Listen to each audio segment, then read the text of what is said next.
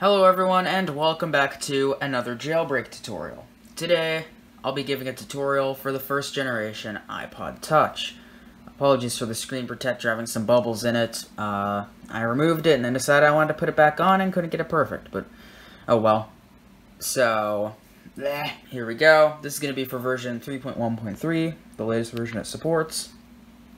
And we're back with the MacBook. And first things first, you have to have Windows 8.1 or older for this to work.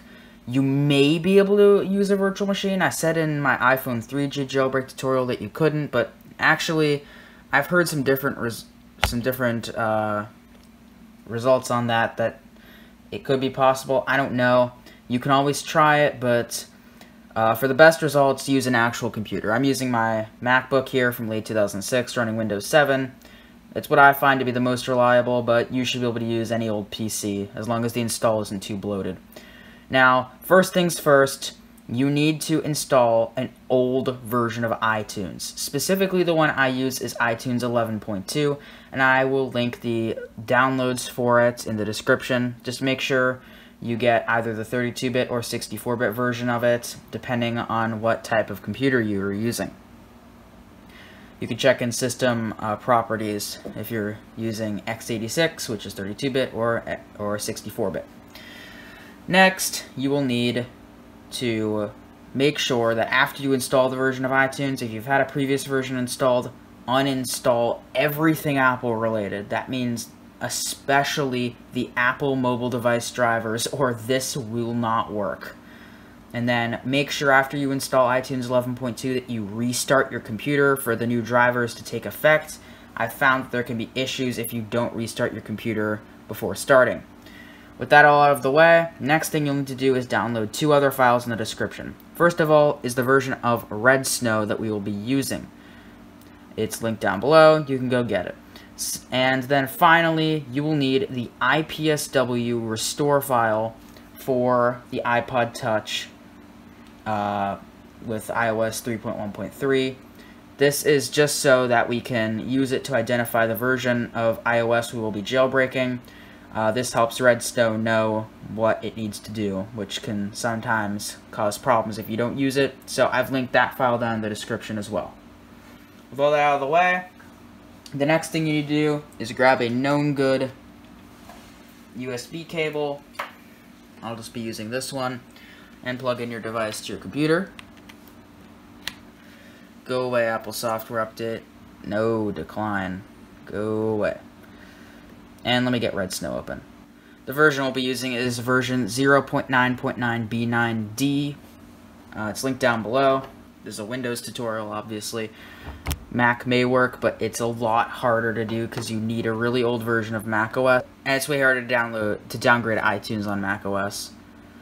Anyways, once you have Red Snow open, you need to hit Extras, and then select IPSW, and then find the path of your IPSW that you just downloaded it, and if it's downloaded correctly, which obviously it should, and then it should say successfully identified.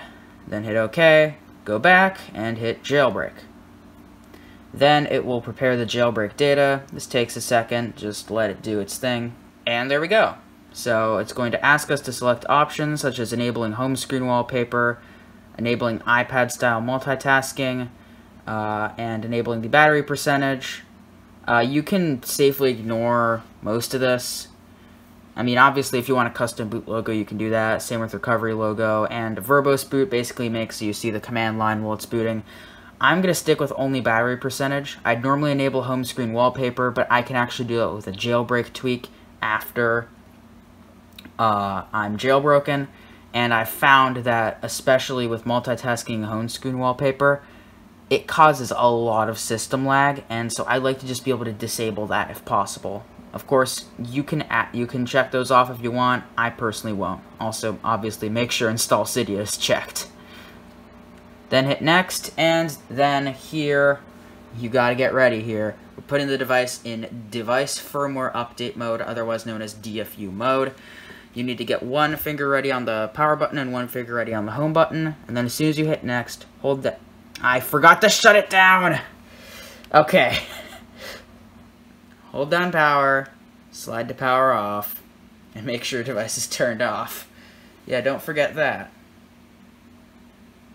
Alright, then as soon as you hit next, hold the corner button or power for 3 seconds, and then when it tells you, start holding on the home button. Obviously, if your home button takes a lot of force to click, hold it down really well. And then when it tells you to, let go of the power button, but keep holding down on that home button.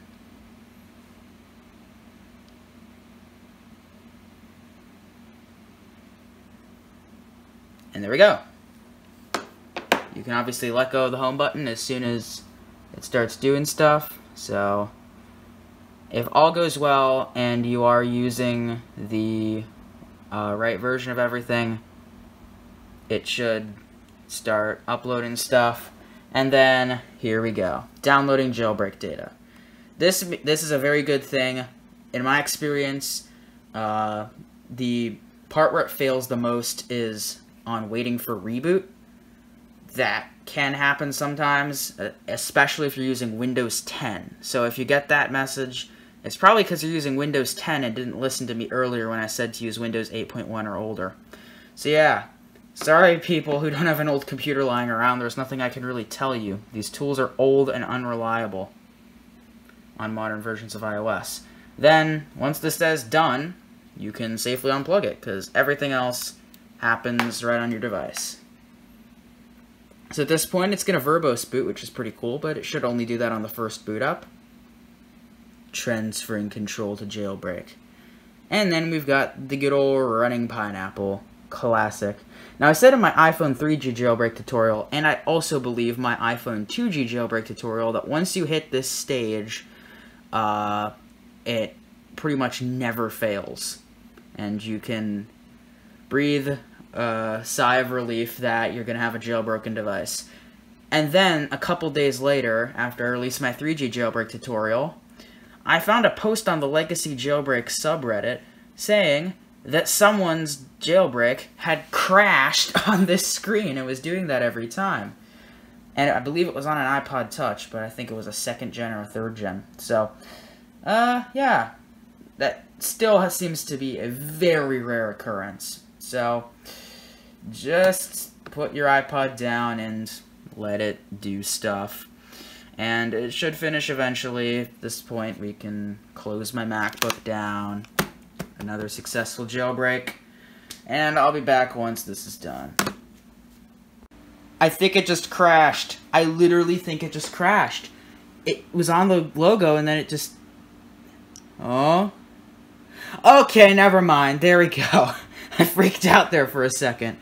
Alright, so never mind. It did not just crash. We are working here. It was like the progress bar didn't finish and then it like just faded out and rebooted. I was worried for a second, but we're fine. I hit developer there because that's what I like selecting. And unlike my 2G jailbreak tutorial, this is a newer version of Redstone and it includes a newer... Oh, never mind. We have this guy. I forgot about this guy. Unable to load Untrusted server certificate. So, in the 2G jailbreak tutorial video, we went over how to fix this problem, but in addition I had another problem. The version of Redstone I used was so old that Cydia had to update, and that was a process that took a long time. This is a newer version of Redstone than I used for that tutorial, and so it's not going to take as long, but we do have an issue here, which is this message. This is an issue with network security and crap, so just head over to Manage, hit Sources, Edit, Add, and then add the repository. Cydia. No. Cydia. No, stop it. .invoxy play games.uk. And then hit Add. And then you'll see the same message saying Untrusted server certificate. Wait. Don't hit anything, just wait. It's not displaying anything, but it's actually still doing stuff in the background here. Don't hit reload. We need to wait until that reload button turns to close, which may take a second here. So I'll be back when once that's done. Oh no, there we go. Reloading data. Never mind. Didn't even need to cut. Well, this is going to take a second, but yeah. Just wait. And there we go. Now that says just close, you can hit close. We can ignore those upgrades for now. Wait, no. Hold up. Do not hit ignore on those upgrades. If you do that, this next step will not work. I did an oopsie there, and it caused me to not be able to finish it. So instead, what you need to do is you need to go and update all the sources, hit complete upgrade, and then basically follow the same steps you did when adding the source. After you hit whatever button is necessary to install the upgrade, to get it to start installing, wait until reloading data comes up on the screen because you'll have that network error, and then once that goes to reloading data and then that button in the top right says close, you can either hit close or it might just, I think it might just shut out of Cydia automatically and then just open it back up again, and then you can follow this next step. Sorry, I'm human. Go to IPG's Cydia repo, click on it, and install Cydia HTTP patch.